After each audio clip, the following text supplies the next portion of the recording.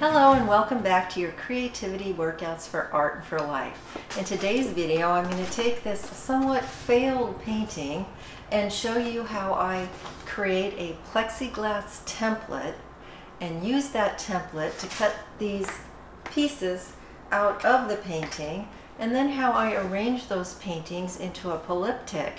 And I will show you, once I have the pieces arranged, how they follow some basic rules of composition, so that when you're creating your own collages and your own polyptychs, you can figure out how to arrange the pieces following some basic composition rules. Please enjoy the video, and if you do, like and subscribe. Thanks very much. Step one of the process is to cut out my transparent template. And what I am using here is just some plexiglass that I purchased at my local big box store, and I am scoring the plexiglass using a box cutter knife. I'm not using an X-Acto knife because those blades are a little bit small and flimsy. This is a box cutter knife with a razor blade. And what I'm doing is scoring it over and over and over again, slowly, not with too much pressure, but just so that I get a deep enough groove that it's going to snap. As you noticed at the beginning of the video, my groove was not quite deep enough, so I am just scoring and scoring and scoring it, and I'll just keep trying until it finally works. And then I'm just placing this thing on the edge of my table and giving it a good whack. And there it goes onto the floor, and here we have my clear plexiglass template. Okay, so now, and what is this? It is a piece of, I'm not sure what. I actually started out by trying to create something with some super bright colors. I didn't really like what was going on, so I actually used it as a scrap of paper. And the black shapes you see are actually the outlines from other pieces of paper that I had placed on top of this to paint over. And so now what I'm doing is placing my plexiglass all over the place to see where there might be some interesting compositions. And then I am cutting them out with an X-Acto knife. And it's amazing. That looks kind of cool, even though the overall large picture is not so nice. The little compositions can actually be kind of cool. And I am using my L-shaped croppers here around the plexiglass, because when you get the wide white border around your composition, you're better able to hone in on what it actually is. And then I can just move this around all over the place, figure out what I want my composition to be. And once I get it there, I can just remove my wide white cropping borders, and then I can cut things out with the X-Acto knife. And it works pretty well. And I'm just going to continue doing this to see what I can figure out. I'm looking for compositions that appeal to my eye. They probably conform to some general compositions. This one, for instance, is what I call the L shape. It has a line going down the bottom and then sort of up the other side. And here I'm just looking to see if I like some colors and things like that. There's a bit of an angle there. Well, we decided not to go for that one, so I won't make any comments until I decide on the next one. And you're probably going to look through this, like I say this in all my videos, you're probably going to look through this and say, oh my gosh, why didn't you pick that one? I probably could pick dozens more compositions than I actually end up with. Sometimes I just say, oh, well, that's nice, but maybe I'll find something better. And I just keep going on. I could spend a lot more time than is necessary on this, and it's actually kind of fun. It's also a good exercise for your brain, getting used to seeing what is a good composition, because then when you're making a larger piece, there's going to be something there in the back of your mind that says, oh, that's a composition I liked in the past. So it's a way of training your eye.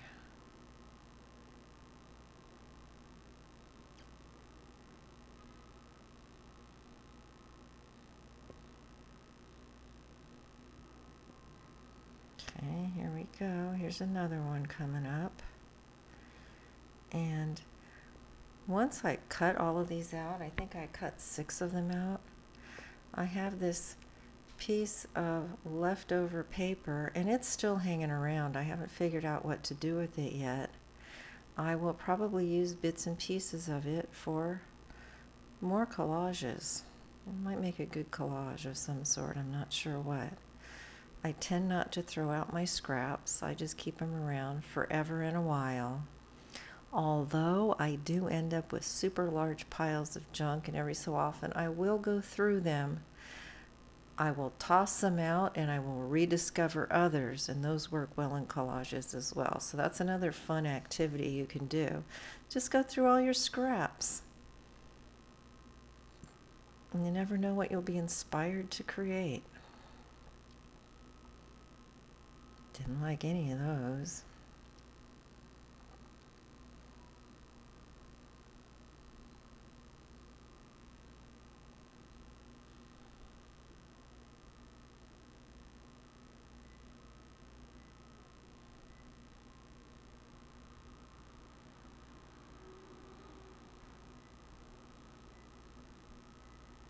There's one I should have cut out. Okay, well, I didn't, so that's life.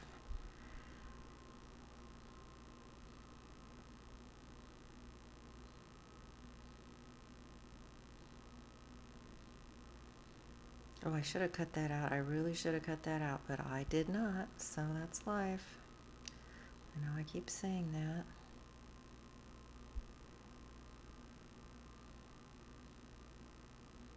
Turn it upside down and get a different view of things and see if maybe that gives me some inspiration.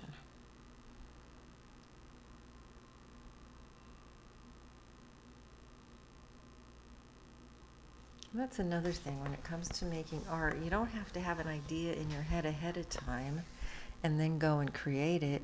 You can discover your ideas as you go along. At least that's the way I work a lot of the time. I just consider art making a journey of discovery.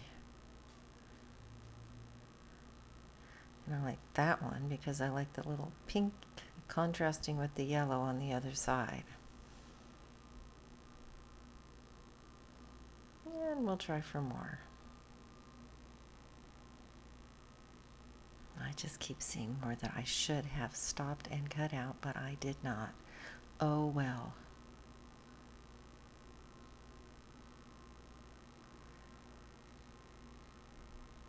Shoulda, woulda, coulda. It just is what it is.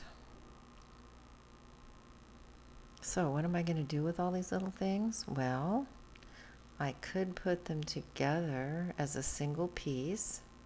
I could create small individual pieces. I could put them on some folding paper for greeting cards. I could use them as bookmarks. I could just let them hang around and look pretty. I could frame them up individually and place them next to each other. I could put them all inside a single frame. There are many things you can do with these. I could put them on the cover of a sketchbook. I could put them on the inside pages of a sketchbook so that I can peruse them every so often.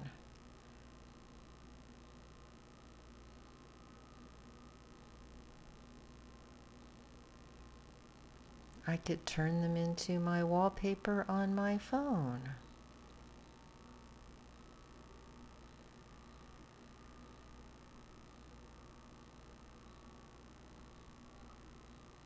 So many different things you can do with your artwork of all different sizes. And I had one art teacher say to me recently, because I said, oh, I just want to start painting big. I just need to paint these larger pieces that everybody shows in all the galleries and the museums. And she's like, nah, that's old-fashioned. You don't have to paint big anymore. You can paint whatever size you want to. So in this case, miniature it is. As a matter of fact, if you're an artist and you're trying to sell your work and you're painting super gigantic works, it's not going to fit in your average person's space. So unless you're only trying to sell to people who have huge homes with giant walls, you might not want to paint big. Everybody's got a little bit of space here and there where they can place a nice piece of artwork, including us artists. And besides, we probably got too much, so we can't put it everywhere. So here's the final composition, and I've decided to place these 5 side by side into a single piece, and I'll sort of give you a little bit of illustration of how this thing works together as a cohesive whole based on composition techniques. First of all, you'll notice that there is blue in every single one of the panels, and that kind of holds things together. Second, there is white in every single one of the panels. That also holds things together.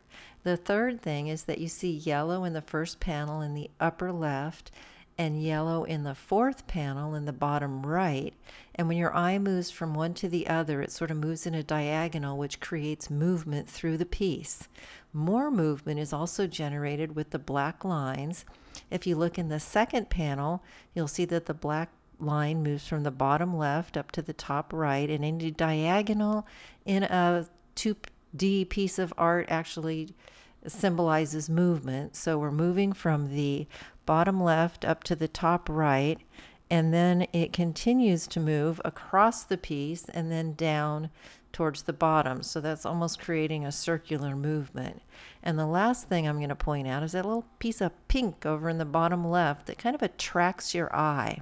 And your eye is attracted over there, and then it continues to move through the piece, so it kind of goes over and over and over again and creates movement and creates cohesion.